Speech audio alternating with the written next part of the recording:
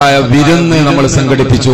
തുടർന്ന് നമ്മുടെ സമ്മേളനത്തിന്റെ വരവറിയിച്ചുകൊണ്ടുള്ള ആരവം മുഴക്കി നാട്ടിലൂടെ ഇറങ്ങി നമ്മള് യുവാക്കളെ ഒരുമിച്ച് കൂട്ടി യുവസഭ തുടങ്ങി.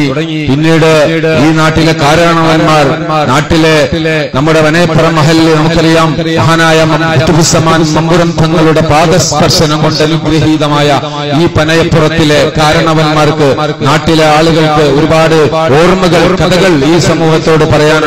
ഇൻഷാ അല്ലാഹ് ഞാൻ നിർത്തി സംസാരിക്കുന്നില്ല.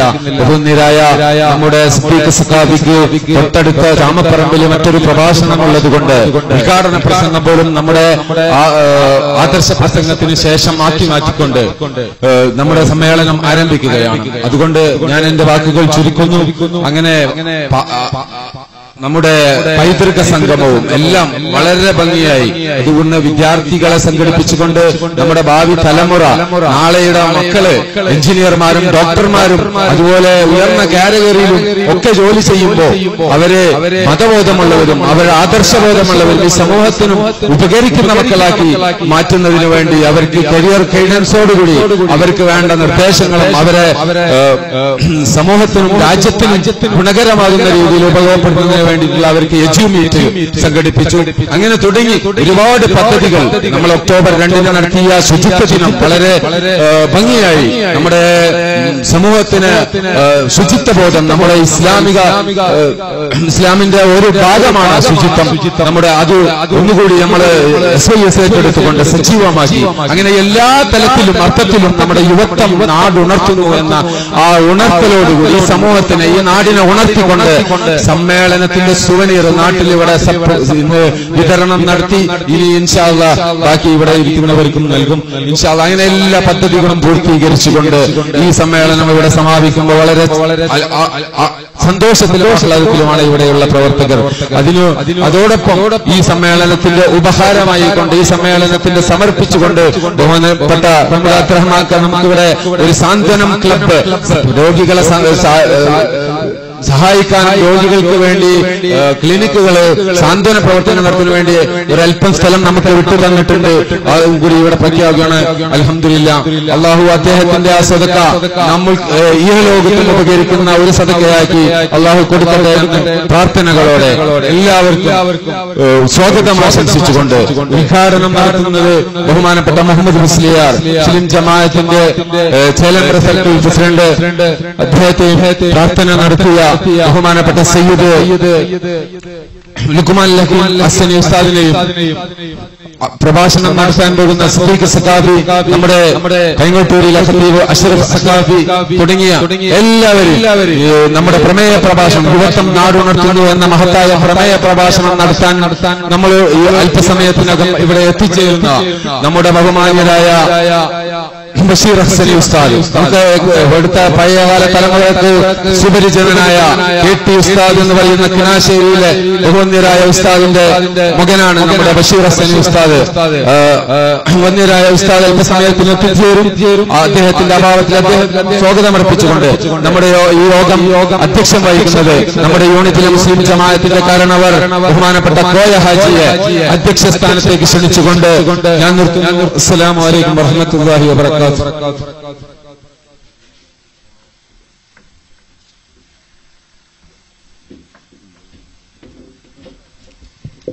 ഉദ്ഘാടന പ്രസംഗത്തിന് മുമ്പായി നമ്മുടെ ആദർശ പ്രഭാഷണം ആരംഭിക്കുകയാണ്.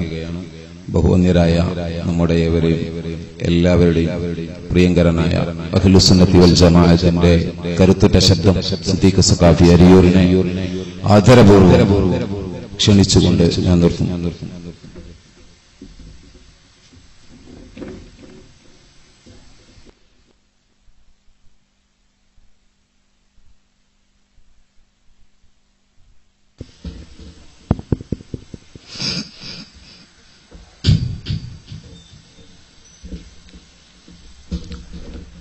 السلام عليكم ورحمة الله تعالى وبركاته.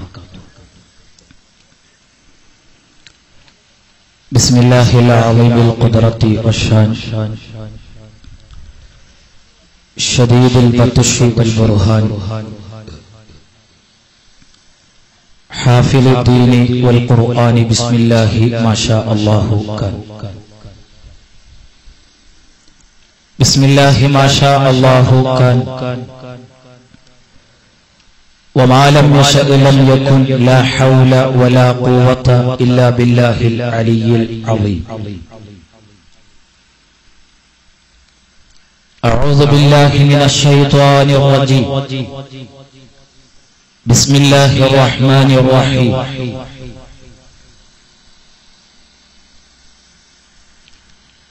وإذا قيل لهم آمنوا كما آمن الناس قالوا أنؤمن كما آمن السفهاء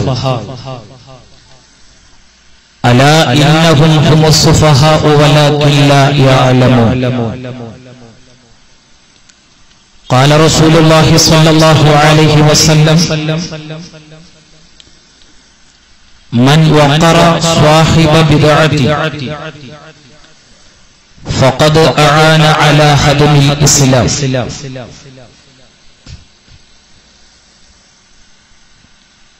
من الدين كشف العيب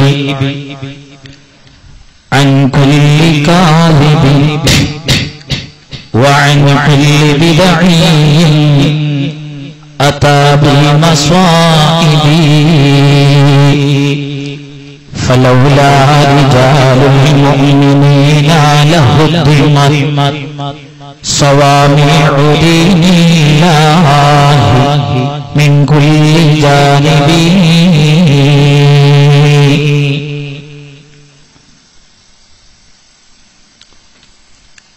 വേദിയിലുള്ള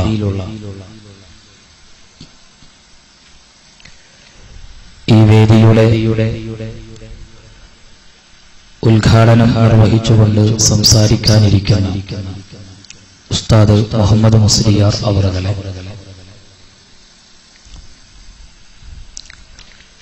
സ്റ്റേജിലും സദസ്സിലുമുള്ള മറ്റു ഉലമാക്കളെ, കേരള മുസ്ലിം ജമാഅത്തിന്റെയും SYSന്റെയും SSFന്റെയും നേതാക്കള്, പ്രവർത്തകര്,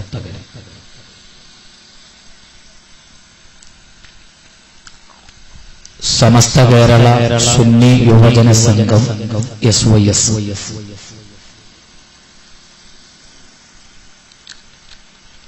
ആറായിരത്തിലധികം വരുന്ന യൂണിറ്റുകളിൽ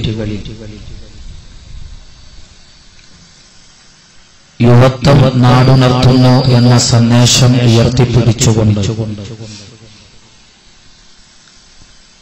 സമ്മേളനങ്ങൾ നടത്തി വരികയാണ്. അടുത്ത മാസം 20-ാം തീയതി ഉൾപ്പെടെയുള്ള ദിവസങ്ങളിലായി യൂണിറ്റ് തലങ്ങളിൽ സമ്മേളനങ്ങൾ ഇൻഷാ അല്ലാഹ് നടക്കുന്നു. ധാരാളം കർമ്മ പദ്ധതികൾ പൂർത്തിയാക്കിയ ശേഷമാണ് ഓരോ യൂണിറ്റിലും ഇതുപോലെയുള്ള സമ്മേളനങ്ങൾ നടക്കുന്നത്. സമാപന സമ്മേളനത്തിൽ പ്രമേയ പ്രഭാഷണവും ആദർശ പ്രഭാഷണവുമാണ് ക്രമീകരിച്ചിട്ടുള്ളത്. മറ്റൊരു പരിപാടിയിൽ സംബന്ധിക്കാനുണ്ടായതുകൊണ്ട് പ്രമേയ പ്രഭാഷണത്തിന്റെയും ഉദ്ഘാടന പ്രഭാഷണത്തിന്റെയും മുമ്പായി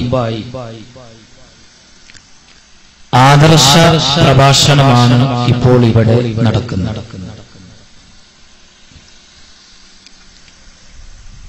വർത്തമാന കാലത്ത് ഇസ്ലാമിന്റെ ആദർശം ചർച്ച ചെയ്യുന്നതിൽ വലിയ പ്രാധാന്യം അനുദിനം നാം കേട്ടുകൊണ്ടിരിക്കുന്ന വാർത്തകൾ, നാം വായിച്ചു തള്ളുന്ന വാർത്തകൾ ഇസ്ലാമിനെയും മുസ്ലിമീങ്ങളെയും ഏറെ തെറ്റിദ്ധരിപ്പിക്കുന്ന രീതിയിലുള്ള വാർത്തകളാണ് എന്ന കാര്യത്തിൽ സംശയങ്ങളില്ല. ഇസ്ലാമിന്റെ ശത്രുക്കൾ കാലങ്ങളായി പ്രചരിപ്പിച്ചുകൊണ്ടിരിക്കുന്ന ഒരു കാര്യമാണ് ഭീകരതയാണ് ഇസ്ലാം എന്നുള്ളത്. എന്നാൽ ഇസ്ലാമിനെ പഠിച്ചവർക്കും മനസ്സിലാക്കിയവർക്കും അറിയാം, യാതൊരു തരത്തിലുമുള്ള ഭീകരതയും ഇസ്ലാം അനുവദിക്കുന്നില്ല. തീവ്രവാദിയായി മരിക്കുന്നവൻ എന്നിൽ പെട്ടവനല്ല എന്നാണ് മുഹമ്മദ് നബി സല്ലല്ലാഹു അലൈഹി വസല്ലമ തങ്ങൾ പഠിപ്പിച്ചിട്ടുള്ളത്. എന്നാൽ മതങ്ങളുടെ മറവിൽ മതഭീകരത എന്ന പേരിൽ ചില ആളുകൾ പ്രവർത്തിക്കുന്നുണ്ട് എന്നുള്ളത് ഒരു യാഥാർത്ഥ്യമാണ്. ഏറെക്കുറെ നമ്മൾ ആശ്വസിച്ചിരുന്ന നമ്മുടെ ഒരു നാടാണ് കേരളം. ഒരുപാട് പാരമ്പര്യത്തിന്റെ കഥ പറയാനുള്ള ഒരു സംസ്ഥാനമാണ് നമ്മുടെ നാട്. മുഹമ്മദ് നബി സല്ലല്ലാഹു അലൈഹി വസല്ലമ തങ്ങളുടെ കാലത്തു തന്നെ പരിശുദ്ധ ഇസ്ലാം പരിചയപ്പെട്ട ഒരു പ്രദേശമാണ് മലബാർ പ്രദേശം. ഈ കേരളത്തിൽ ഇസ്ലാമിനെ പരിചയപ്പെടുത്തിയത് നബി സല്ലല്ലാഹു അലൈഹി വസല്ലമ തങ്ങളിൽ നിന്ന് ഇസ്ലാം പഠിച്ചിട്ടുള്ള സ്വഹാബത്താണ്. അവർ പ്രചരിപ്പിച്ച ഇസ്ലാമിൽ ഒരു തരത്തിലുമുള്ള ഭീകരതയും തീവ്രവാദവും ഇല്ല. എന്നാൽ ആ കേരളത്തിൽ നാം ഇന്ന് വായിച്ചുകൊണ്ടിരിക്കുന്ന വാർത്ത എന്താണ്? പരിമിതമായ സമയമാണ് എന്നിലുള്ളത്, അതുകൊണ്ടാണ് ആമുഖങ്ങളൊന്നും ഞാൻ ദീർഘിപ്പിക്കാതെ വിഷയത്തിന്റെ പ്രധാനപ്പെട്ട ചില ഭാഗങ്ങളിലേക്ക് പ്രവേശിക്കാൻ ഞാൻ ഉദ്ദേശിക്കാൻ കാരണം, 2 ദിവസം മുമ്പ് നമ്മൾ പത്രത്തിൽ വായിച്ചു, കേരളത്തിലെ മുസ്ലിം ചെറുപ്പക്കാരെ IS-ലേക്ക് റിക്രൂട്ട്മെന്റ് ചെയ്യുന്ന പ്രധാനപ്പെട്ട കണ്ണിയെ പോലീസ് അറസ്റ്റ് ചെയ്തു എന്നുള്ളത്. ഒരു കാര്യം നമുക്ക് സൂചിപ്പിക്കാൻ കഴിയും. നമ്മുടെ ഈ കേരളത്തിലെ ചില മുസ്ലിം ചെറുപ്പക്കാർ യഥാർത്ഥ മുസ്ലിമായി ജീവിക്കണമെങ്കിൽ ഇന്ത്യ വിട്ടുപോകണം എന്ന ഒരു അവസ്ഥയിലേക്ക് അവരുടെ മനസ്സിൽ ചില മാറ്റങ്ങൾ ഉണ്ടാകുന്നുണ്ട് എന്നത് യാഥാർത്ഥ്യമാണ് എന്ന് ഇത്തരം സംഭവങ്ങൾ ഇവിടെ വിളിച്ചു പറയുകയാണ്. ആരാണ് ഈ നിരപരാധികളായ ചെറുപ്പക്കാരെ ഇത്രയും അപകടകരമായ ഒരു കാര്യത്തിലേക്ക് കൊണ്ടുപോകുന്നത്? ഇത് വളരെ ശക്തമായിട്ട് സ്വയസ് ഈ കാര്യം പറയുമ്പോൾ മുൻധാരണയോടുകൂടെ ഞങ്ങൾ ആരും വിലയിരുത്തേണ്ടതൊന്നുമില്ല. ഇതിന്റെ പിറകിലുള്ളത് ഇന്ന് പകൽ വെളിച്ചം പോലെ തെളിഞ്ഞു കഴിഞ്ഞു കാര്യമാണ്. സലഫിസമാണ് ഈ കേരളത്തിൽ ഇത്തരം ചെറുപ്പക്കാരെ അപകടങ്ങളിലേക്ക് കൊണ്ടുപോകുന്നത് എന്ന്. അവസാനമായി പിടിക്കപ്പെട്ട പ്രതി തലശ്ശേരിയിലെ കുഴിപ്പങ്ങാട് തൗഫീഖിൽ ബിരിയാണി ഹംസ എന്ന പേരിൽ പറയപ്പെടുന്ന UK ഹംസ. ആ UK ഹംസയും മനാഫ് റഹ്മാനെയും ഇവിടെ അറസ്റ്റ് ചെയ്തു. DYSP പുറത്തുവിട്ട വാർത്ത നിങ്ങളൊക്കെ വായിച്ചല്ലോ. UK ഹംസ ബന്ധപ്പെട്ട് പ്രവർത്തിക്കുന്നത് ബഹ്റൈനിലെ അൽ അൻസാർ സലഫി സെന്ററിലാണ്. അൽ അൻസാർ സലഫി സെന്ററുമായി ബന്ധപ്പെട്ടുകൊണ്ടാണ് ഈ UK ഹംസ പ്രവർത്തിക്കുന്നത്. പോലീസുകാരെ അറിയിച്ച വിവരമാണ് അബൂ തുർക്കി എന്ന് പറയുന്ന ഒരു IS-കാരനുമായിട്ടുള്ള ബന്ധം UK ഹംസക്കുണ്ടാവുകയാണ്. ബോക്കോ ഹറാം പ്രവർത്തകനായ ഒരു നൈജീരിയക്കാരനുമായിട്ടുള്ള ബന്ധമാണ് ഈ വ്യക്തിയെ IS-മായി ബന്ധപ്പെടുത്തിയത് എന്നും പറയപ്പെടുന്നു. ഇവിടെ ഒരു കാര്യം നമ്മൾ അറിയാം. ഈ കേരളത്തിൽ വർഗീയതയുടെയും വിദ്വേഷത്തിന്റെയും വെറുപ്പിന്റെയും വൈരാഗ്യത്തിന്റെയും വിത്ത് മുളപ്പിക്കുകയാണ് സത്യത്തിൽ സലഫിസം ചെയ്തുകൊണ്ടിരിക്കുന്നത് എന്ന് സലഫിസത്തിന്റെ ചരിത്രം അറിയുന്നവർക്ക് തർക്കമില്ല. ആ ഒരു പ്രസ്ഥാനം ഒരിക്കലും ഒരു നവോത്ഥാന പ്രസ്ഥാനമല്ല, അത് ഒരു നശീകരണ പ്രസ്ഥാനമാണ്. മഹാനായ ശംസുൽ ഉലമ ഇ.കെ. അബൂബക്കർ മുസ്ലിയാർ അദ്ദേഹം പറഞ്ഞ ഒരു വാക്ക് ഞാൻ ഇപ്പോഴും ഓർക്കുകയാണ്. വഹാബിസം വളർന്നാൽ തീവ്രവാദം വളരുമെന്ന് അദ്ദേഹം പണ്ട് പറഞ്ഞു വെച്ചിരുന്നു. എന്നാൽ നിങ്ങൾ ആലോചിച്ചു നോക്ക്, കേരളത്തിൽ നിന്ന് കാണാതായ ചെറുപ്പക്കാർ, നാടുവിട്ടുപോയ ചെറുപ്പക്കാർ, അവരേത് പ്രസ്ഥാനവുമായി ബന്ധപ്പെട്ട് പ്രവർത്തിച്ചവരാണ്? സമസ്തയുമായി ബന്ധപ്പെട്ട് പ്രവർത്തിച്ചവരാണോ? SYSുമായി ബന്ധപ്പെട്ട് പ്രവർത്തിച്ചവരാണോ? കേരളത്തിലെ സുന്നി പ്രസ്ഥാനങ്ങളുമായി ബന്ധപ്പെട്ട് പ്രവർത്തിച്ചവർ അല്ല. കമ്പളക്കാട് സ്വദേശിയായ ഹനീഫ് മൗലവി, അദ്ദേഹം സലഫി പള്ളിയിലെ ഖത്തീബായി.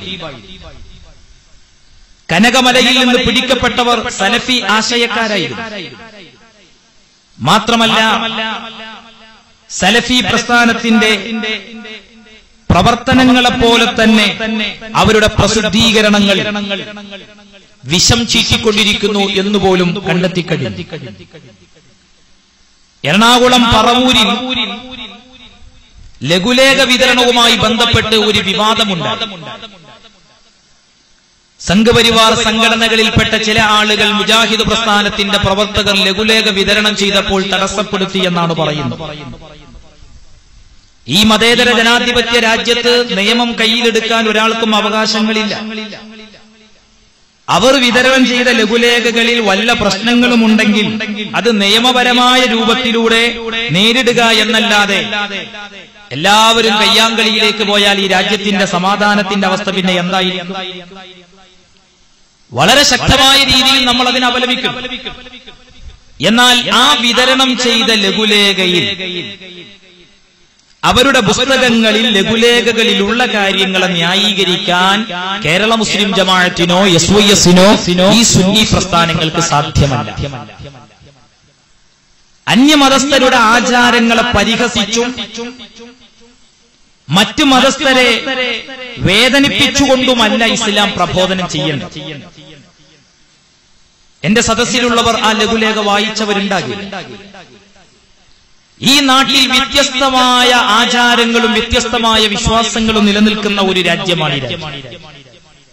ഇവിടെ എങ്ങനെയാണ് പ്രബോധനം ചെയ്യേണ്ടത്? സംഘപരിവാർ സംഘടനകൾക്ക് പ്രചോദനം നൽകുകയാണ് സത്യത്തിൽ ഇത്തരം ലഘുലേഖ വിതരണക്കാർ ചെയ്യുന്നത് എന്ന് നമ്മൾ തിരിച്ചറിയണം. ഞാൻ ചോദിക്കട്ടെ, അള്ളാഹുവിന്റെ പരിശുദ്ധ ഖുർആനിൽ സൂറത്തുൽ അൻആം എന്ന് പറയുന്ന ഒരു അധ്യായം, ആ അധ്യായത്തിന്റെ 108ാമത്തെ വചനത്തിൽ അള്ളാഹു പറയുന്നൊരു കാര്യം, വലാ തസുബ്ബുൽ ലദീന യദ്ഊന മിൻ ദൂനില്ലാഹ്, അള്ളാഹുവിന് പുറമെ ആരാധിക്കുന്നവരുടെ ആരാധ്യ വസ്തുക്കളെ നിങ്ങൾ ചീത്ത വിളിക്കരുത് എന്നാ ഖുർആൻ പറയുന്നത്. ഇത് അള്ളാഹ് നമ്മളോട് പറയാം. നമ്മൾ അള്ളാന്റെ മതാണല്ലോ പ്രബോധനം ചെയ്യുന്നത്. എങ്കിൽ ആ അള്ളാഹു പറയുന്നത്, നിങ്ങൾ മറ്റ് മതസ്ഥരുടെ ആരാധനാ രീതികളെ പരിഹസിക്കാനോ അവരെ ചീത്ത വിളിക്കാനോ ഒന്നും നിങ്ങൾ പോകേണ്ടതില്ല. സത്യത്തിൽ ഇവർ ചെയ്തുകൊണ്ടിരിക്കുന്നത് എന്താണ്? എന്തിനാണ് ഇത്തരം പരാമർശങ്ങൾ ഈ ലഘുലേഖകൾ? അവരൊഴുക്കുന്ന പാലുകളെയും അവരൊരു പക്ഷേ പൂജയുടെ ഭാഗമായി ഉപയോഗിക്കുന്ന പുഷ്പങ്ങളെയും എല്ലാം പരിഹസിച്ചുകൊണ്ടുള്ള പരാമർശങ്ങൾ. ഇതെന്തിനാണ്? അത് ഈ നാടിന്റെ സമാധാനം തകർക്കാനേ ഉപകരിക്കുകയും. ഇനി മാത്രമല്ല, IS എന്ന് പറയുന്ന ഒരു പ്രസ്ഥാനം, അത് ഇന്ന് ലോകത്ത് സൃഷ്ടിച്ചുകൊണ്ടിരിക്കുന്ന നാശം കണ്ണും കാതുമുള്ളവർക്കറിയാം.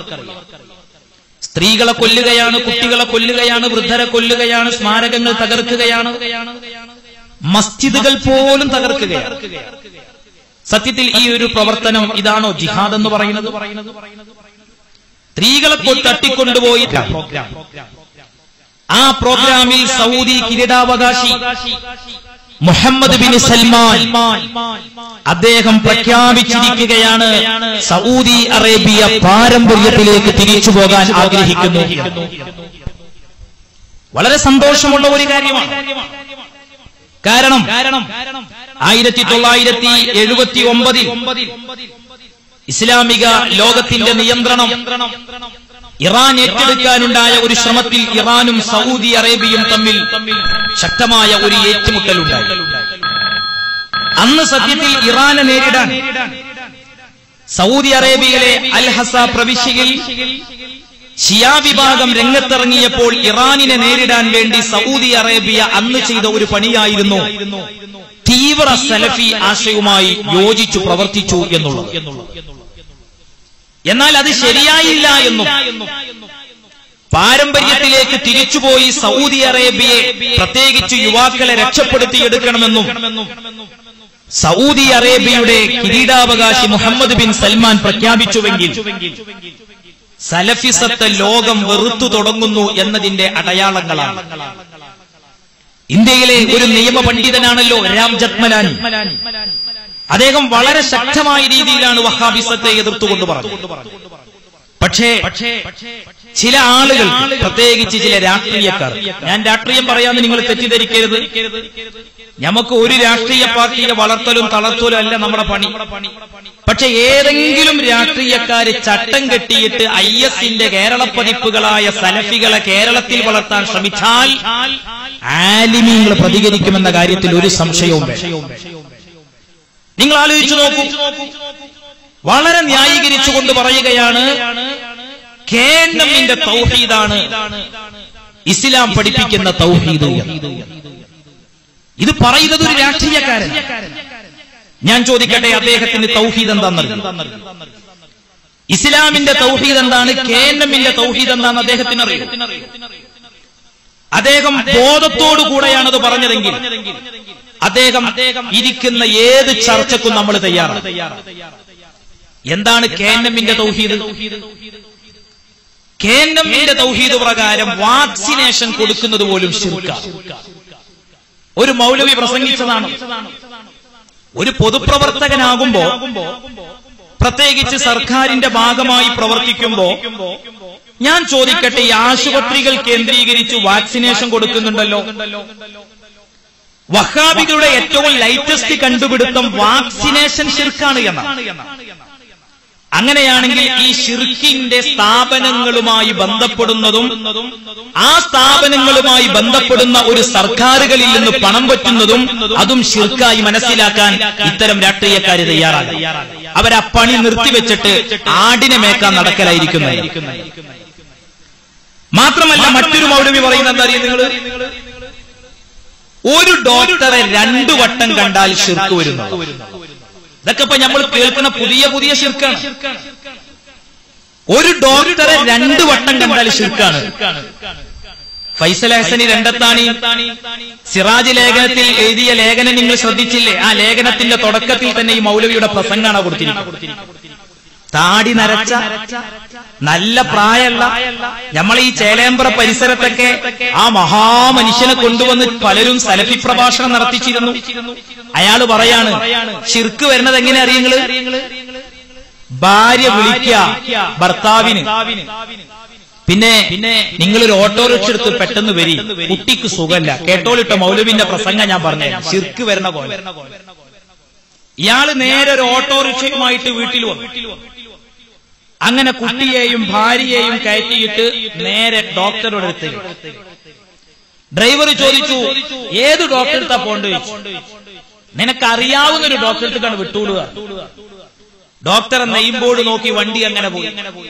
അവസാനം ഒരു ഡോക്ടറുടെ ബോർഡ് കണ്ടു. ഇയാളെ ഭാഷയാണ്. ഒന്നുകിൽ വർഗീസാകാം, അല്ലെങ്കിൽ കുഞ്ഞിരാമനാകാം, അല്ലെങ്കിൽ അഹമ്മദാകാം. ഡോക്ടർക്ക് ചെന്നു. ഇയാൾ പറഞ്ഞു കുട്ടിക്ക് തീരെ സുഖല്ല, അതുകൊണ്ട് അങ്ങോട്ട് പോന്നത്. ഡോക്ടർ പരിശോധിച്ചു, മരുന്ന് കുറിച്ചു കൊടുത്തു. 2 ദിവസം മരുന്ന് കുടിച്ചു, രോഗം മാറി. ഇപ്പൊ ഇയാൾ പറയുന്നത് നിങ്ങൾക്ക് ശിർക്കൊന്നും വന്നിട്ടില്ല, ഇതിപ്പോ നിങ്ങളൊരു മുഅ്മിൻ ചെയ്യേണ്ട ഇബാദത്ത് ചെയ്തതാ. കാരണം ഈ മരുന്നിൽ അള്ളാഹു ശിഫാ വെച്ചിട്ടുണ്ട്, അതുകൊണ്ട് രോഗം മാറിയത്. ഇപ്പൊ ശിർക്കൊന്നുമില്ല. ഇനി ശിർക്ക് വരുന്ന കോലം ഞാൻ പറഞ്ഞു.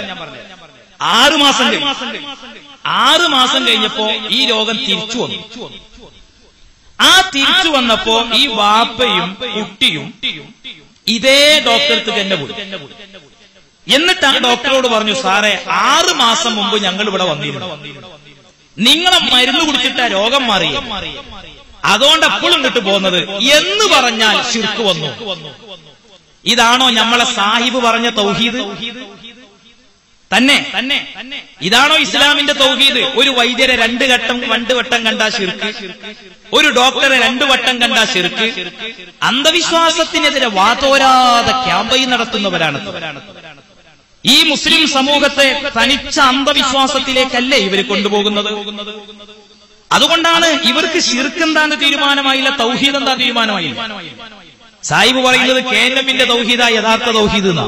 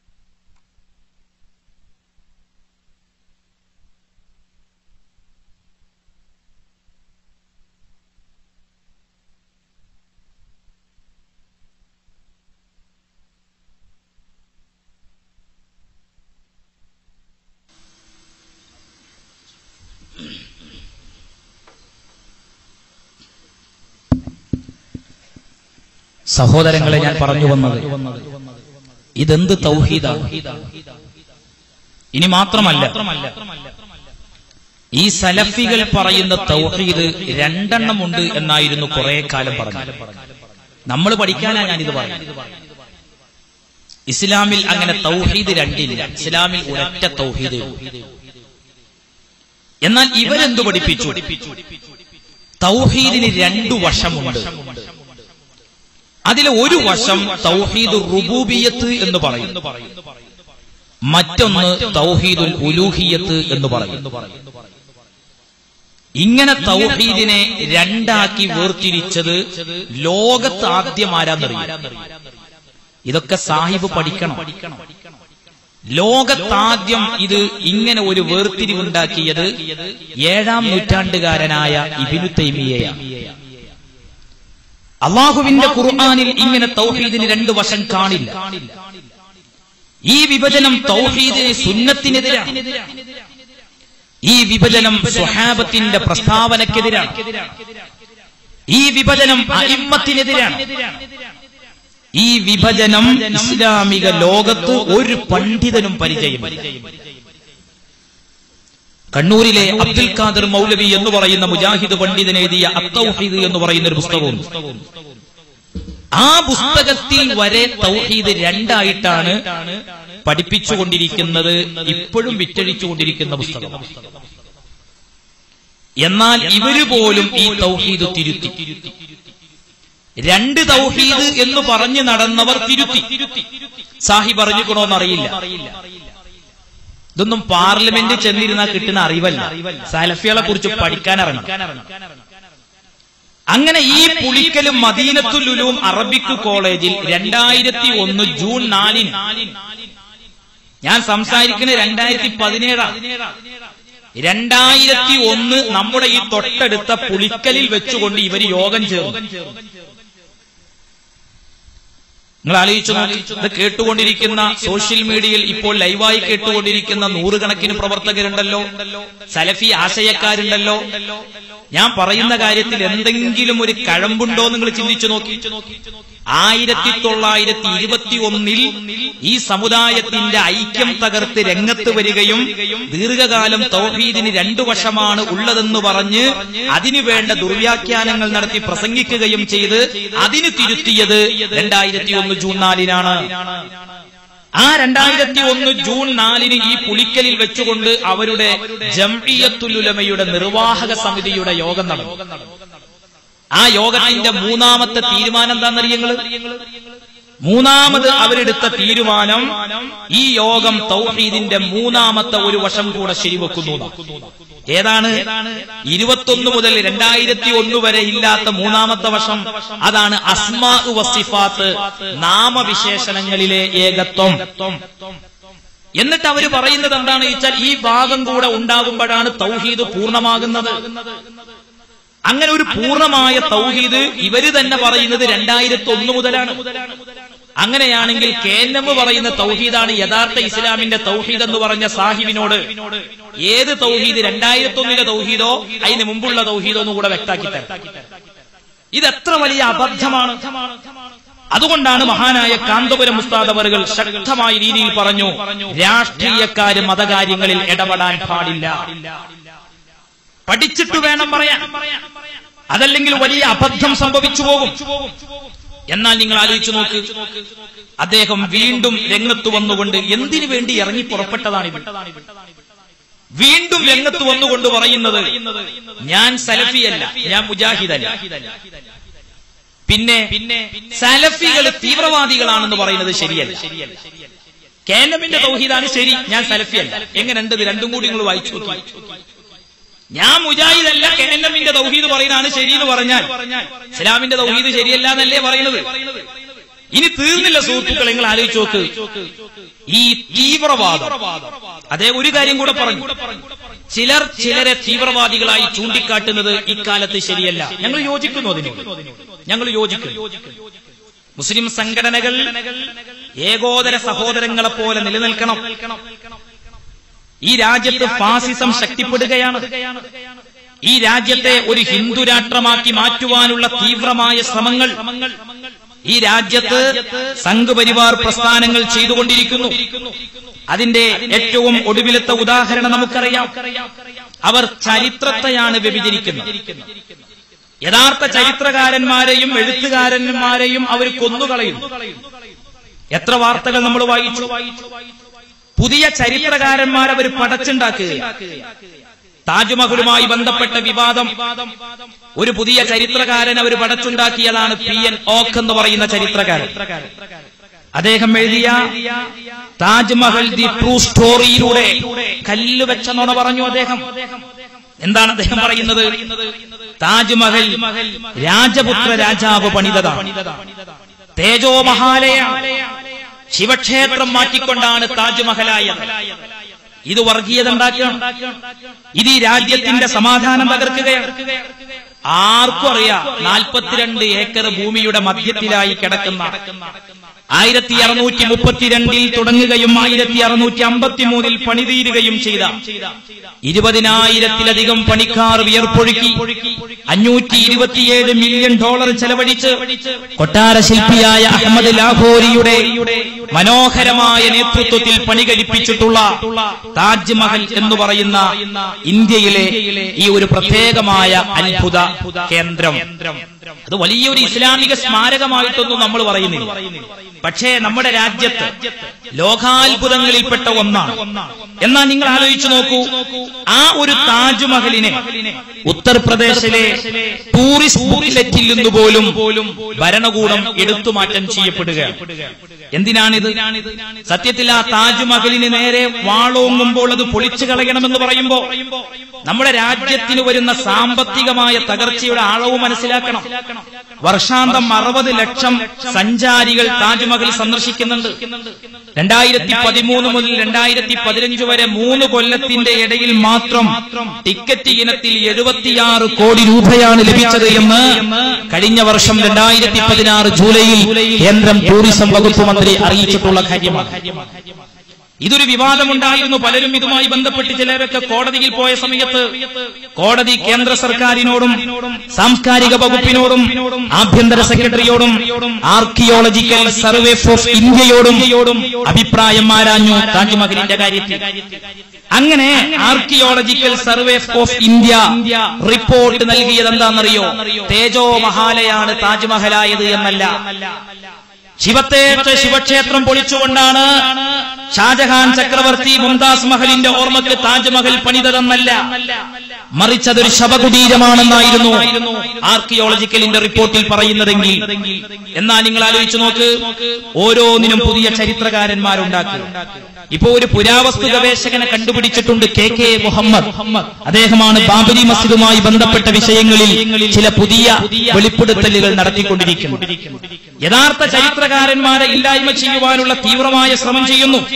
അതിന്റെ ഉദാഹരണമാണ് ഡോക്ടർ നരേന്ദ്ര ദാബോൽക്കറിനെയും ഗോവിന്ദ പൻസാരിയെയും MM കൽബുർഗിയെയും അവസാനമായി ഗൗരി ലങ്കേഷിനെയും അവർ കൊന്നുകളഞ്ഞു. ഞാനതെല്ലാം ഇപ്പോൾ ഇവിടെ പറയുകയല്ല, പറഞ്ഞു വരുന്നത് ഫാസിസം ഇന്ത്യയെ ഏതൊക്കെ രീതിയിൽ പിടിമുറുക്കുന്നു എന്നുള്ളത് നമ്മൾ ആലോചിക്കാം. ഇതൊക്കെ നമുക്ക് തിരിച്ചറിയണം. പക്ഷെ ഈ ഫാസിസത്തെ പ്രതിരോധിക്കേണ്ടത് എങ്ങനെയാണ്? അവിടെയാണ് ചില മുസ്ലിം സംഘടനകളുടെ വികാരപരമായ എടുത്തുചാട്ടങ്ങൾ. ചിലർ പറയുന്നത് എന്താണെന്നറിയോ? ഫാസിസത്തെ അതേ രീതിയിൽ പ്രതിരോധിക്കണം. ഏത് രീതിയിൽ? ഫാസിസം ഇങ്ങോട്ടെങ്ങനെയാണോ അങ്ങോട്ടെങ്ങനെ. ചിലർ പറയുന്നത് നമ്മളൊക്കെ പാടെ ഐക്യപ്പെടണം. എന്തൈക്യം? സാമുദായിക ഐക്യം. അങ്ങനെ മുസ്ലിങ്ങളൊക്കെ ഒരു ഐക്യം, ഹിന്ദുക്കൾ വേറൊരു ഐക്യം. എങ്ങനെ ഉണ്ടാവും? നമ്മുടെ രാജ്യത്ത് 14% മുസ്ലിങ്ങളുള്ളൂ. മഹാഭൂരിപക്ഷം വരുന്ന ഈ രാജ്യത്തെ മറ്റു മതസ്ഥർ ഐക്യപ്പെട്ട് ഇപ്പുറത്ത് മുസ്ലിങ്ങളും ഐക്യപ്പെട്ട് ഇവിടെ ചേരിതിരിവുണ്ടാക്കാൻ, മതങ്ങളുടെ പേരിൽ വംശപരി പടച്ചുണ്ടാക്കാൻ ആരാണ് ഇത്ര വെമ്പൽ കൊള്ളുന്നത്? ഇനി നിങ്ങൾ ആലോചിച്ചു നോക്കുക, ഈ മതാടിസ്ഥാനത്തിൽ നമ്മളൊക്കെ ജനപ്രതിനിധികളെ ഉണ്ടാക്കാൻ നടക്കുകയാണെങ്കിൽ, ഞാൻ ഈ വിഷയത്തിൽ ചിന്തിക്കാൻ വേണ്ടി പറയുകയാണ്. കേരളത്തിൽ നിന്ന് നമുക്ക് പാർലമെന്റിലേക്ക് ഒരു 2 ആളെ പറഞ്ഞുവിടാം. കേരളത്തിന്റെ പുറത്ത് നിന്ന് നമുക്ക് ഒരു 5 ആളെ കണ്ടെത്തിയേക്കാം. ടോട്ടൽ ഒരു 7 പേരെ നമുക്ക് ഉണ്ടാക്കിയെടുക്കാൻ കഴിയും. 771 പേരിൽ 7 പേർക്ക് എന്ത് കുന്തമാണ് ഇന്ത്യയുടെ പാർലമെന്റിൽ ചെയ്യാനാവുക? അവിടെ വേണ്ടത് മതനിരപേക്ഷതയോടുകൂടെ നമുക്ക് നിൽക്കാൻ കഴിയണം. ഫാസിസത്തെ പ്രതിരോധിക്കേണ്ടത് കായികപരമായ രീതിയിലല്ല. നിങ്ങൾ ആലോചിച്ചു നോക്കൂ, ചിലർക്കിവിടെ ഒരു ആദിലയും ഒരു ഹാദിയയും ഇങ്ങനെ പത്രങ്ങളിൽ ഇങ്ങനെ നിറഞ്ഞു നിൽക്കണം, എന്നിട്ട് നമ്മുടെ പാർട്ടി ഇങ്ങനെ വളരണം. അങ്ങനെയൊക്കെ ശ്രമിക്കുന്നവരുണ്ട്. ഞാനൊരു ഉദാഹരണം പറയാം. ഒരു അധ്യാപകൻ, ഒരു ക്രൈസ്തവ അധ്യാപകൻ, പിന്നെ മുഹമ്മദ് റസൂലുള്ളാഹി സ്വല്ലല്ലാഹു അലൈഹി വസല്ലമ തങ്ങളുമായി ബന്ധപ്പെട്ട് മോശപ്പെട്ട ചില വരികൾ എല്ലാവർക്കും അറിയുന്ന കാര്യമാണ്. അയാൾ എഴുതിയത് ഒരിക്കലും മാന്യതയ്ക്ക് നിരക്കാത്തതാണ്, ധാർമ്മികതയ്ക്ക് നിരക്കാത്തതാണ്. പ്രത്യേകിച്ച് കുട്ടികൾക്ക് ധാർമ്മികതയുടെ ബാലപാഠങ്ങൾ പകർന്നു കൊടുക്കേണ്ട ഒരു അധ്യാപകൻ ഈ രൂപത്തിലാണോ പേന ചലിപ്പിക്കേണ്ടത്? മുസ്ലിങ്ങളല്ലാത്തവരും ഒക്കെ അതിനെ ഒറ്റക്കെട്ടായി അധ്യാപകനെ വെറുക്കുകയും എതിർക്കുകയും ചെയ്തില്ലേ? അയാൾ ഒറ്റപ്പെടുന്ന ഒരു സാഹചര്യം കേരളത്തിൽ ഉണ്ടാകുമ്പോഴാണ് ഇവരായിട്ടൊക്കെ ഇവർക്ക് ചില കയ്യൊപ്പുണ്ടോ എന്ന് വരെ സംശയിച്ചു പോകണം. ആ അധ്യാപകന്റെ കൈ അങ്ങോട്ട് ചെന്ന് വെട്ടി. ഇതോടുകൂടെ എന്തുണ്ടായി? ഈ അധ്യാപകൻ എഴുതിയത് വിഷയമേ അല്ല, മറിച്ച് ഈ കൈവെട്ടാൻ പോയ ചെറുപ്പക്കാരായി ചർച്ച. ജാമ്യമില്ലാത്ത വകുപ്പിൽ കുറെ എണ്ണം കൂട്ടിക്കിടക്കുന്ന ഒരു അവസ്ഥ വന്നുപോയി. ഇവിടെ നമ്മൾ ആലോചിക്കേണ്ടത്, നമുക്ക് നേതൃത്വം നൽകുന്ന സമുന്നതരായ ഒരു പണ്ഡിത നേതൃത്വമുണ്ട്. അവർക്കൊന്നും നമ്മുടെ സമുദായത്തെ സംരക്ഷിക്കാൻ കഴിയില്ല എന്ന് പറഞ്ഞ് സമുദായ സംരക്ഷണത്തിന്റെ കുപ്പായമിട്ടിറങ്ങുന്ന പുതിയ കൂട്ടർ ഈ സമുദായത്തെ എങ്ങോട്ട് കൊണ്ടുപോകുന്നു എന്ന് എന്റെ ഈ സദസ്സിൽ തടിച്ചുകൂടിയിട്ടുള്ള യുവ സഹോദരങ്ങൾ തിരിച്ചറിയണം. അവിടെയാണ് സമസ്ത കേരള സുന്നി യുവജന സംഘം 1954 രൂപീകരിച്ച ഈ പ്രസ്ഥാനം 6 പതിറ്റാണ്ടിലേറെ കാലമായി ഇവിടെ പ്രവർത്തിച്ചുകൊണ്ടിരിക്കുന്നു. ഇന്ന് വരെ ഒരു രാജ്യദ്രോഹത്തിന്റെ പേരിൽ ഒരു പ്രവർത്തകന്റെ പേരിൽ ഒരു കേസുണ്ടോ? SYSന്റെ ഏതെങ്കിലും ഒരു പ്രവർത്തകൻ സിറിയയിലേക്കോ മറ്റോ ISലേക്കോ മറ്റോ ചേരാൻ വേണ്ടി പോയിട്ടുണ്ടോ? ഇല്ല. നമ്മൾ ഏത് കാലത്തും ഭീകരതയ്ക്കെതിരാണ്, തീവ്രവാദത്തിനെതിരാണ്. പിന്നെ നമുക്കുള്ളൊരു കുഴപ്പം എന്താണെന്ന് വെച്ചാൽ, പ്രത്യേകിച്ച് നമുക്കുള്ളൊരു കുഴപ്പം, AP ഉസ്താദിന്റെ നേതൃത്വത്തിലുള്ള പ്രസ്ഥാനത്തെ എല്ലാവരും കുറ്റപ്പെടുത്തി പറയാനുള്ള കാരണം ഞങ്ങൾ ഈ സലഫികളുമായിട്ടൊരു അഡ്ജസ്റ്റ്മെന്റിന് തയ്യാറല്ല. ഇത് ഭീകര സംഘടനയാണ്. ഞങ്ങൾക്കിത് പറയാൻ ഒരു രാഷ്ട്രീയ ഓഫീസിൽ നിന്നും ഒരു ചീട്ട് പോലും കിട്ടേണ്ട ഒരു കാര്യമില്ല. കാരണം സലഫിസത്തിന്റെ ചരിത്രം വായിക്കണം. സലഫിസത്തിൽ തീവ്രവാദമില്ല എന്ന സാഹിബ് പറഞ്ഞത്. എങ്കിൽ ഒഴിവുണ്ടാകുമ്പോൾ സാഹിബിനോടും സാഹിബിനെ പോലെയുള്ളവർക്കും വായിക്കാൻ ഞാനൊരു പുസ്തകം പറഞ്ഞു തരാം. എന്റെ കയ്യിൽ കാണുന്ന ഈ പുസ്തകം മുഹമ്മദ് അസദ് എഴുതിയ മക്കയിലേക്കുള്ള പാത എന്ന് പറയുന്ന പുസ്തകമാണ്. ഈ മുഹമ്മദ് അസദ് ആരാന്നറിയോ? മുഹമ്മദ് അസദ് 1900 പോളണ്ടിലെ ലോവിൽ ജനിച്ച മനുഷ്യനാണ്. അയാൾ ജനിച്ചത് ജൂത കുടുംബത്തിലാണ്. അദ്ദേഹത്തിന്റെ പേര് പഴയകാല അദ്ദേഹത്തിന്റെ ഓൾഡ് നെയിം ലിയോപോൾഡ് വെയ്സ് എന്നായിരുന്നു. 1926 ബർലിനിൽ വെച്ചുകൊണ്ടാണ് അദ്ദേഹം ഇസ്ലാം മതം സ്വീകരിച്ചത്. അദ്ദേഹം എഴുതിയ മുഹമ്മദ് അസദ് എഴുതിയിട്ടുള്ള റോഡ് ടു മക്ക എന്ന് പറയുന്ന പുസ്തകം ഇത് ജമാഅത്ത് ഇസ്ലാമിയുടെ IPH മലയാളത്തിലേക്ക് വിവർത്തനം ചെയ്തതാണ്. ഈ പുസ്തകത്തിൽ സലഫി ഭീകരതയുണ്ടല്ലോ. ഇനി മാത്രമല്ല, ISുമായിട്ട് ഞങ്ങൾക്ക് ബന്ധമില്ല, ISനെ ഞങ്ങൾ എതിർക്കുന്നു എന്നാണ് ഇവിടെ സലഫികൾ പറഞ്ഞുകൊണ്ടിരിക്കുന്നത്. ISന്റെ ആശയം എന്താണ്? ആ ആശയം കേരളത്തിൽ പ്രചരിപ്പിക്കുന്നതാരാ? ISന്റെ ആശയമാണ് മക്ബറകൾ തകർക്കേണ്ടതാണ്. ഈ ആശയം കേരളത്തിൽ പറയുന്നതാരാ? ഈ ആശയം കേരളത്തിൽ പറയുന്നത് സലഫികളാണ്. KNMന്റെ പ്രസിഡന്റായിരുന്ന ഉമർ മൗലവി എന്ന് പറയുന്ന മുജാഹിദ് നേതാവ് എഴുതിയൊരു പുസ്തകവും ഷഹാദത്ത് കലിമയും മുസ്ലിം സമുദായവും എന്ന പുസ്തകമാണ്. എന്റെ കയ്യിലുണ്ട പുസ്തകം ചെറിയ പുസ്തകമാണ്. അദ്ദേഹത്തിന്റെ പ്രസംഗമുണ്ട്.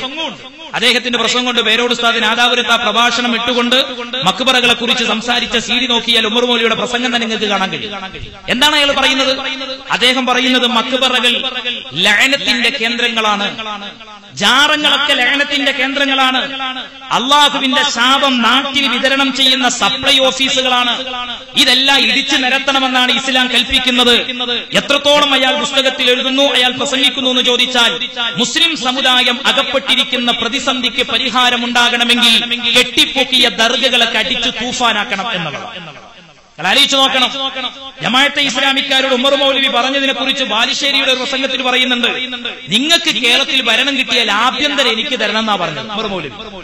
എന്തിനാ ആഭ്യന്തരം അയാൾ ചോദിച്ചു വാങ്ങുന്നറിയോ?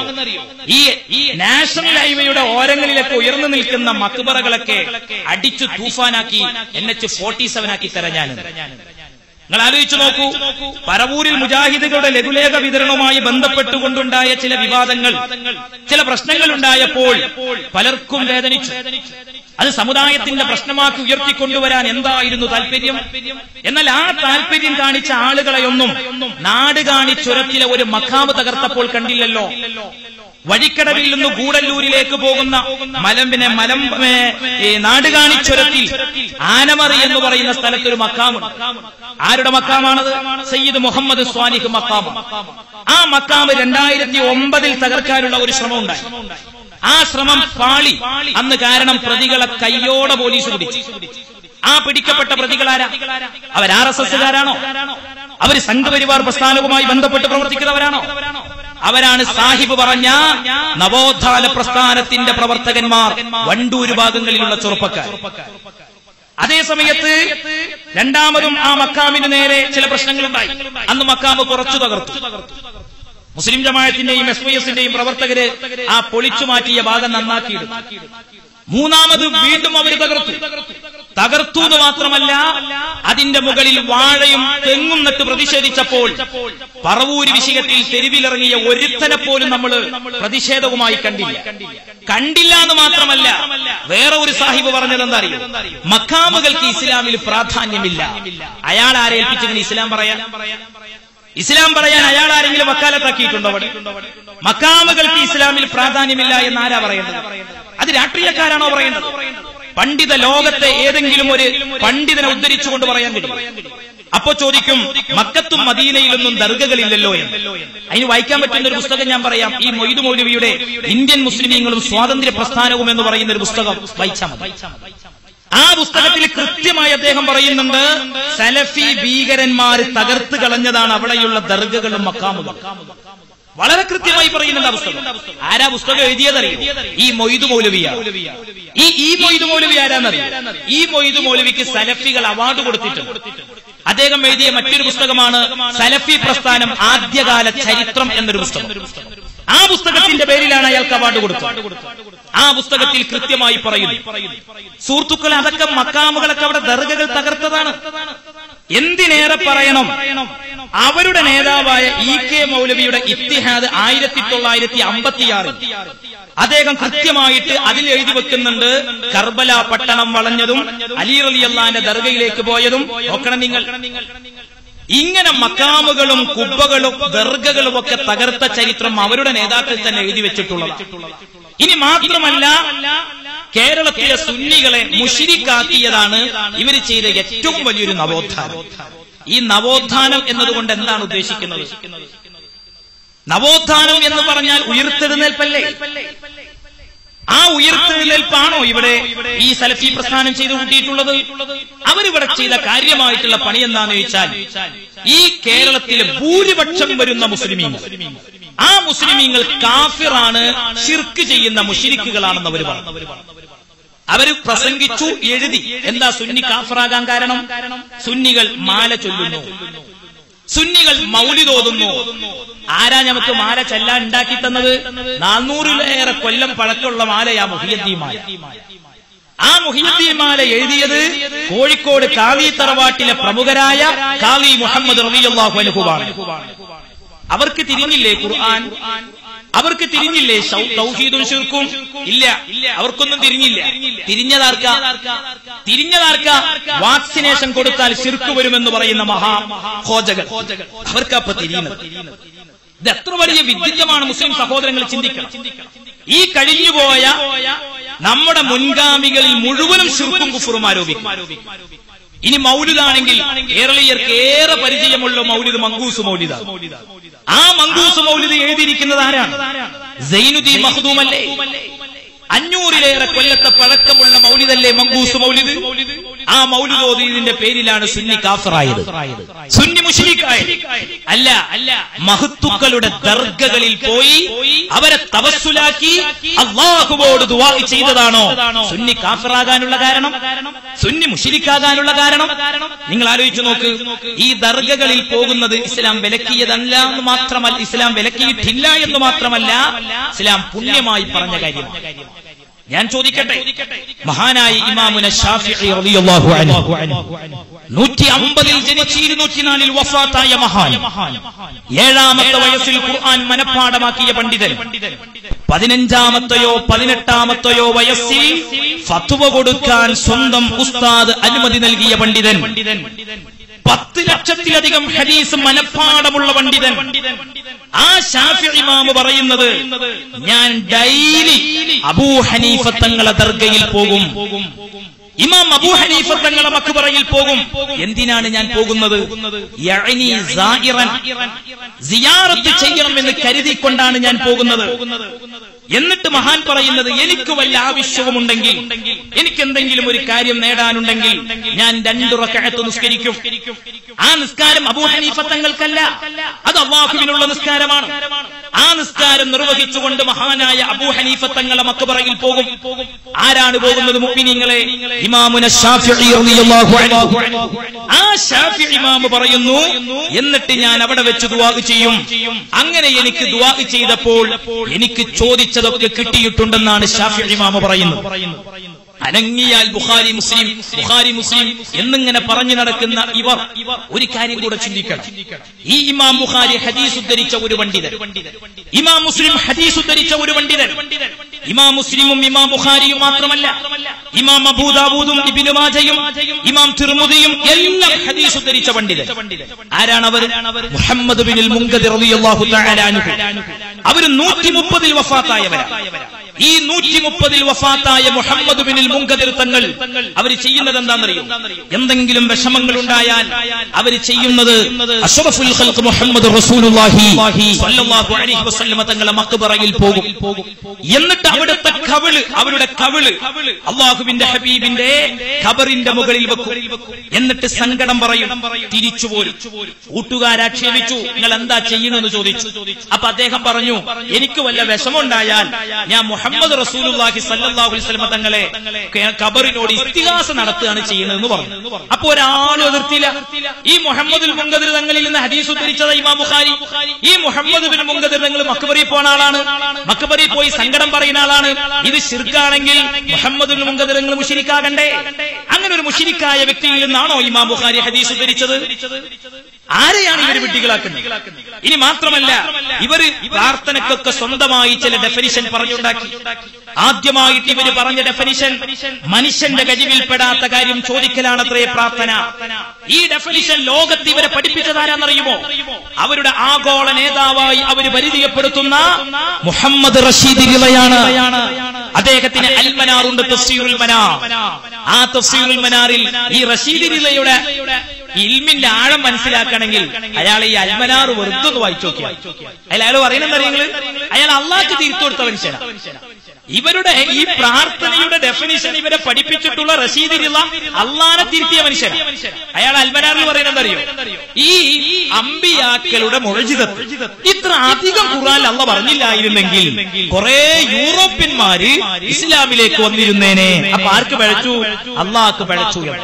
അതുകൊണ്ട് സാധാരണക്കാരായ സഹോദരങ്ങളെ, ഉമ്മമാരെ, ഉപ്പമാരെ, ഇത് തൗഹീദല്ല, ഇത് ഇസ്ലാമല്ല, ഇത് മുഹമ്മദ് അബ്ദുവും ജമാലുദ്ദീൻ അഫ്ഗാനിയും റഷീദ് റിളയും അവരാരാ?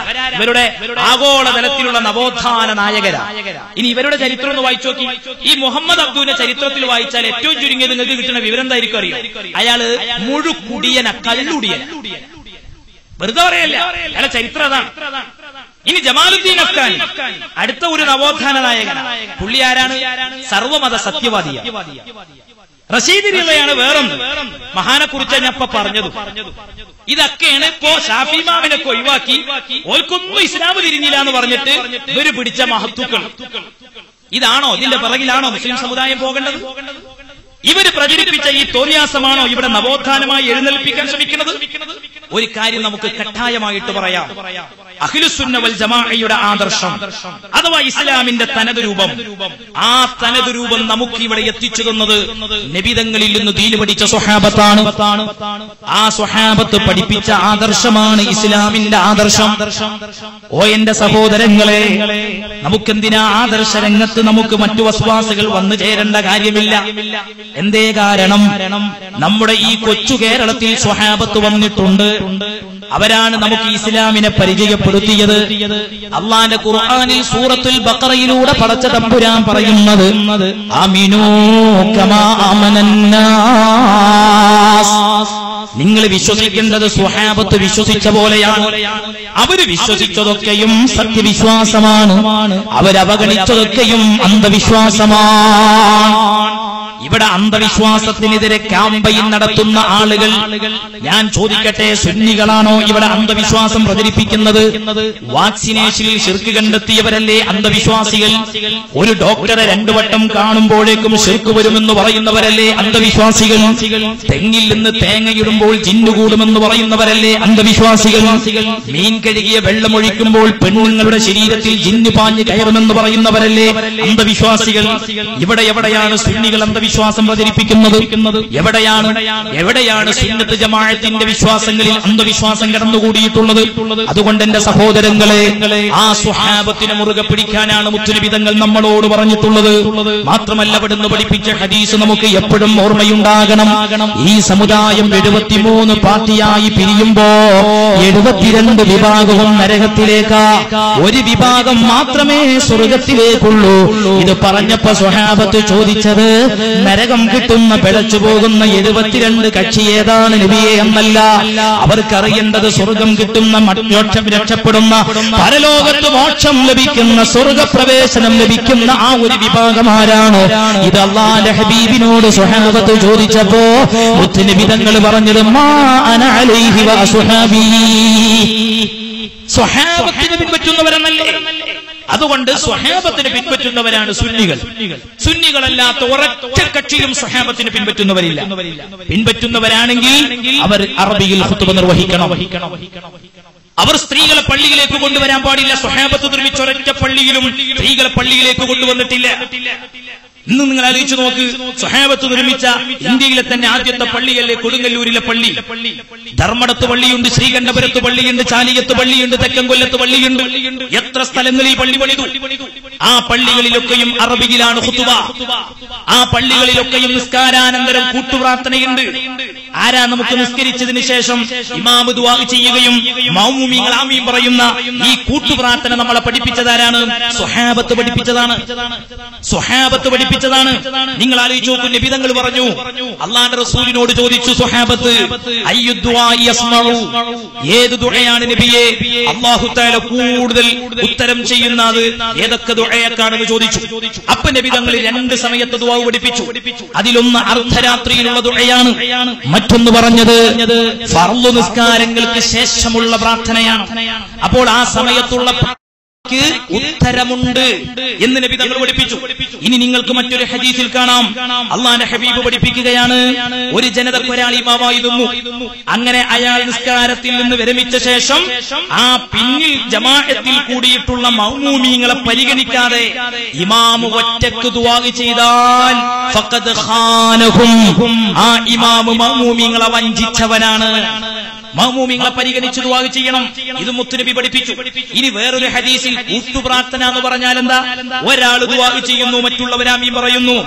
ഈ ദുആഇനെ കുറിച്ച് അല്ലാഹുവിന്റെ ഹബീബ് പഠിപ്പിച്ചത് ആ ദുആയാണ് ഏറ്റവും അധികം ഇജാബത്തിന് സാധ്യതയുള്ള ദുആ.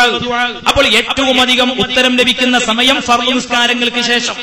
ഏറ്റവും അധികം ഉത്തരം ലഭിക്കുന്ന രീതി ഒരാൾ ദുആന്ന് മറ്റുള്ളവർ ആമീൻ പറയാ. ഇത് നബി നമ്മളോട് പറയാ. എന്നാൽ ഈ നബി നമ്മളോട് എവിടെയെങ്കിലും പഠിപ്പിച്ചിട്ടുണ്ടോ നിസ്കരിച്ചതിന് ശേഷം നിങ്ങൾ അപ്പനായിട്ടാണ് ദുആക്കേണ്ടത് എന്ന്? ഇവരുടെ വകയല്ലേ, സ്വഹാബത്ത് പഠിപ്പിച്ചതല്ലേ ഈ കൂട്ടുപ്രാർത്ഥന. ആ കൂട്ടുപ്രാർത്ഥന ചെയ്യുന്നവൻ ഇന്ന് വ്യഭിചാരം ചെയ്യുന്നവനേക്കാളും വലിയ പാപിയായിട്ടാണ് ഈ സാഹിബിന്റെ നവോത്ഥാന പ്രഭാഷകർ പ്രസംഗിച്ച് നടക്കുന്നത്.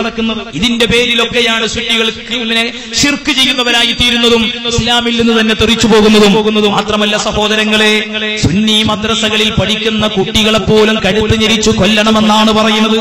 ഇതല്ലേ ഭീകരവാദം, ഇതല്ലേ തീവ്രവാദം? ഇവര് തീവ്രവാദമില്ല എന്ന് പറയുന്നവർക്ക് എങ്ങനെ പറയാൻ സാധിക്കും ഇതൊക്കെ?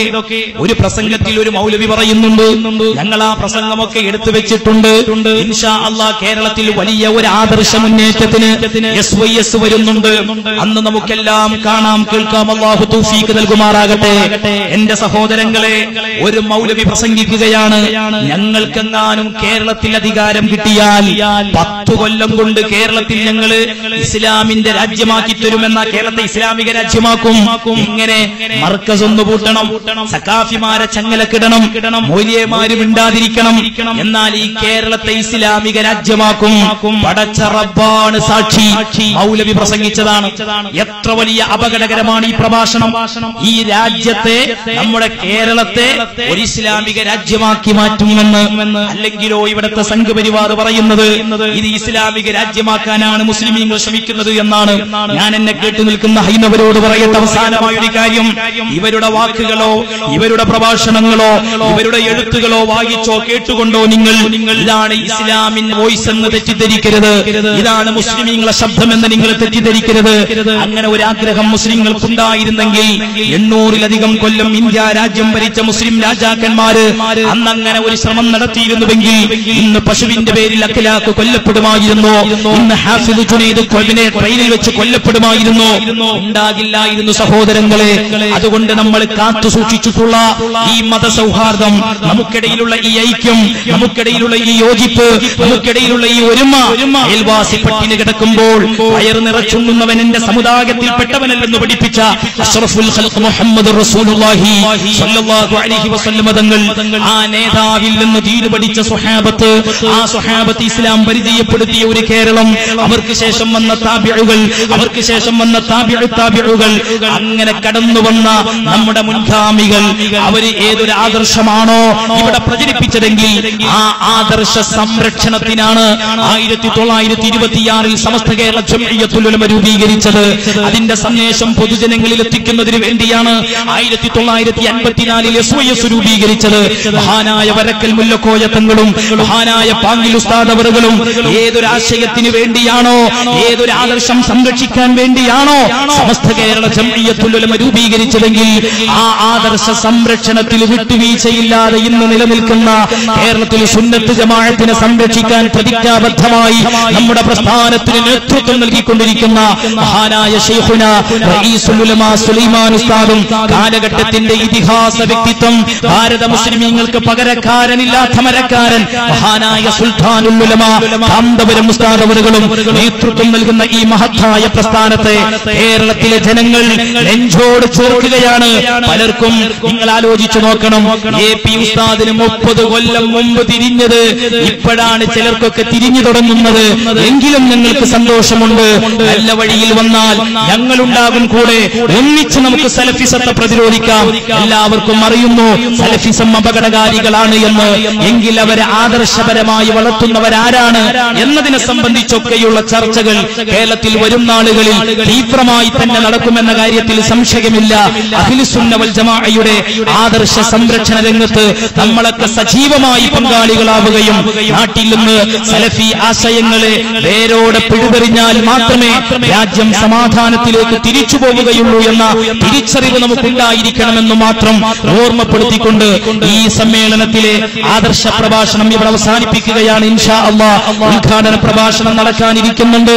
പ്രമേയ പ്രഭാഷണം, നമ്മുടെ ഈ പ്രമേയം ഉയർത്തിപ്പിടിക്കുന്ന കാലികമായ സന്ദേശം എന്താണ് എന്ന് വളരെ വിശദമായി വിശദീകരിച്ച് സംസാരിക്കുവാൻ പ്രിയപ്പെട്ട ബഷീർ ഹസനി ഉസ്താദ് അവറുകൾ നമ്മുടെ വേദിയിൽ എത്തിയിട്ടുണ്ട്. എല്ലാം കഴിഞ്ഞതിന്റെ ശേഷമേ സഹോദരങ്ങൾ പിരിയാവൂ എന്നുകൂടെ ഓർമ്മപ്പെടുത്തിക്കൊണ്ട് എല്ലാവരും ദുആ ചെയ്യണമെന്ന വസിയത്തോടുകൂടെ അസ്സലാമു അലൈക്കും വറഹ്മത്തുള്ളാഹി തആല വബറകാതുഹു.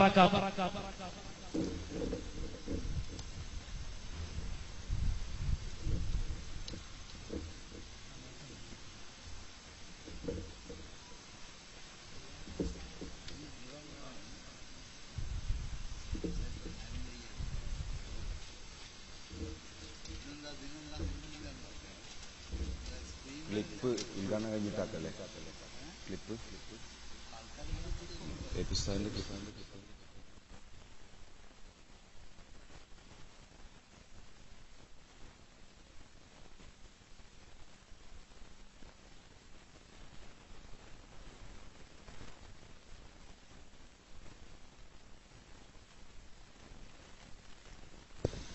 അടുത്തതായി നമ്മുടെ ഔപചാരികമായ ഉദ്ഘാടന പ്രസംഗം ചേലേമ്പ്ര സർക്കിൾ SYSന്റെ കരുത്തനായ നേതാവും നമ്മുടെ മഹല്ലിന്റെ സർവാനതരണീയനായ ബഹുമാനപ്പെട്ട മുഹമ്മദ് മുസ്ലിയാർ നിർവഹിക്കുകയാണ്.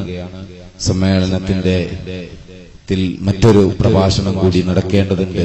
നമ്മുടെ ബഹുവന്യരായ കമറുൽ ഉലമ കാന്തപുരം ഉസ്താദിന്റെ ഓൺലൈൻ ക്ലിപ്പ് പ്രഭാഷണം ഇൻഷാ അല്ലാഹ് സ്ക്രീനിൽ നമുക്ക് കാണാം.